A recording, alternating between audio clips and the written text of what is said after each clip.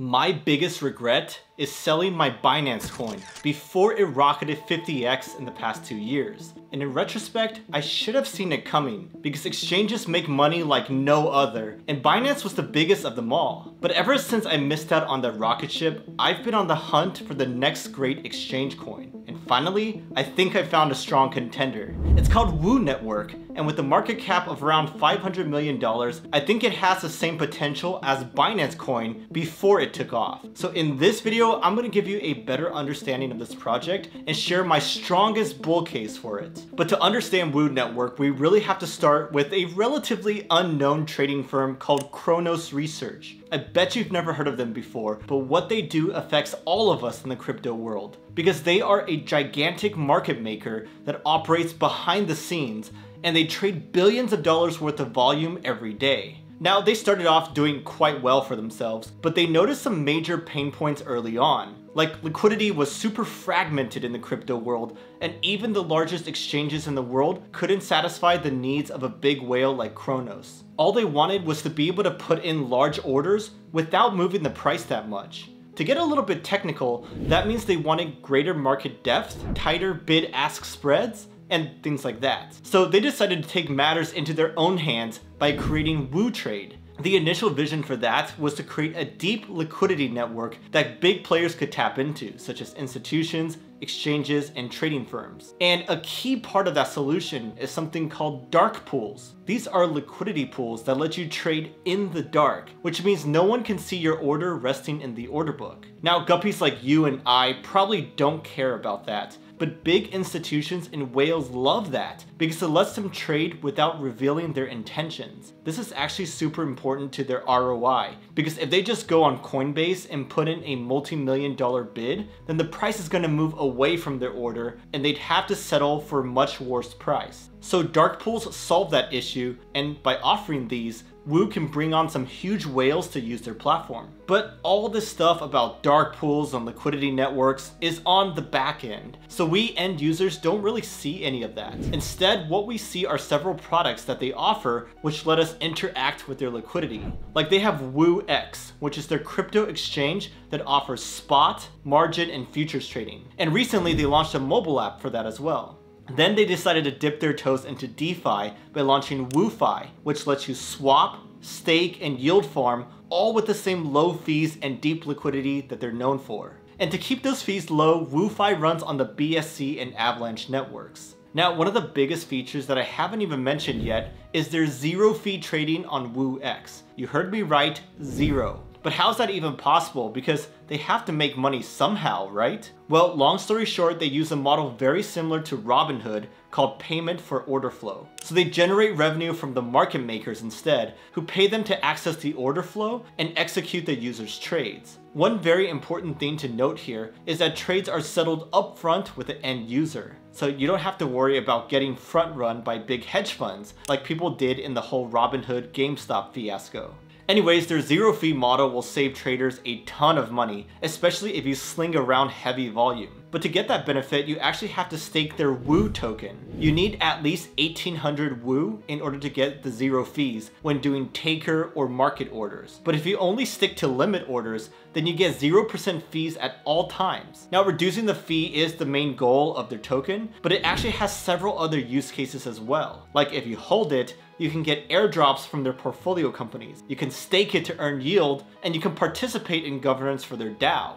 Now, believe it or not, this has only been an overview of Woo Network so far, and now it's time to get a little more explicit about what I'm most bullish about. But first, a quick shout out to our video sponsors, RevoFi. They are on a mission to build a better internet, and it all starts with their hotspot devices, which you can install in your home and office to join the worldwide RevoFi network. It's definitely not for charity though, because by sharing resources with other users on their network, you would get rewarded in the Revos token. So it's very similar to Helium, but RevoFi gives you more revenue in a token with better tokenomics, and their devices are jam-packed with additional features. Make no mistake, this is definitely not some small no-name company. They have sold over $1 million worth of devices in their first 6 months, and they have 3 patents pending on their hardware, and they're targeting a massive $11 billion market. So whether you are a consumer or business owner, RevoFi could be for you because you can install one of these devices and start generating revenue on your unused network or computing resources. If that sounds enticing to you, then check out my links down below. Alright, back to Woo, and the first thing I'm bullish on is their adoption numbers. They're a pretty young project considering that they started in 2019, and their numbers at this stage are staggering. For example, they're currently doing around 600 million in daily volume, and their share of the total volume across the entire crypto world is growing steadily. In December 2021, they surpassed $21 billion worth of volume in a single calendar month. And even their DeFi platform is growing fast. WooFi surpassed 130 million in trading volume for January of this year. So my point is, the numbers look great, and they really speak for themselves. But what could explain this meteoric growth? Well, I think their strategy could explain it, because they've built something for everyone, whether it be retail guppies, institutional whales, or even DeFi users. And they arguably offer the best experience for each participant. Like, end users can enjoy 0 fees and save a ton of money while trading. Trading firms can get a better way to execute their strategies by tapping into Woo's liquidity. And exchanges don't need to search for their own market makers anymore. They can just plug into Woo and focus on the other important aspects of running an exchange. These benefits aren't just theoretical, by the way. Popular exchanges like DYDX, KuCoin, and Nash Exchange have all integrated with Woo in some way, shape, or form. So I think their suite of solutions has really achieved product market fit, and that's why they've been able to grow so fast. But as we all know, it's not enough for a project to have great products and great adoption. They also need great tokenomics to succeed. Fortunately, Woo's got that area covered. They have this buyback and burn program very similar to what Binance does. They take 50% of their revenue and use that to buy back Woo tokens and then burn them on a monthly basis. This means that their token model is deflationary in the long run, and as their volume continues to grow, we can expect more and more of their tokens to be burned. They're actually quite transparent about all that. You can go on their website and see all of their prior burns, and the details are viewable on the blockchain. But on top of that, we can expect millions of Woo tokens to be staked by institutional clients who want to qualify for the 0 fee API trading tier, and also by other people who may want to earn 5% APY on it. All of this adds up to a drastically reduced amount of tokens that could be sold on the market. So with less selling pressure, it would only take a little bit of buying pressure to move the price up.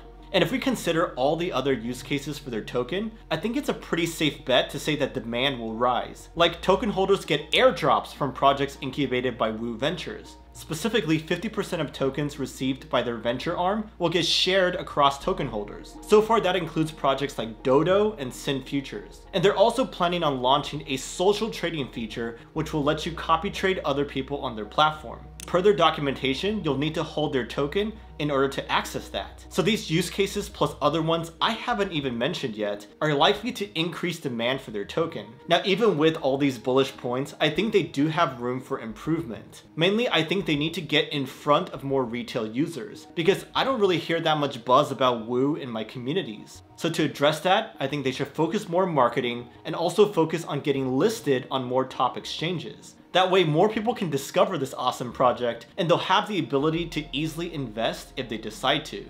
By the way, I just want to be crystal clear here that this video was not sponsored by Woo Network in any way, shape, or form. I just like this project a lot, and I hold a decent sized bag myself. So the purpose of this video is just to share my thesis with you. Definitely don't go aping into this project expecting for the price to only go up, because if this bear market continues, it can definitely drop way more. So just don't get mad at me if that scenario happens. Personally, I wouldn't care if that happened because this is a long-term hold for me, and I'll try to stack some more if that price drops further. But in the meantime, if you want to discover another under-the-radar project, watch this video I made about Metis, or watch this one about why it may be over for Binance Smart Chain. I'll see you on the next one, and cheers!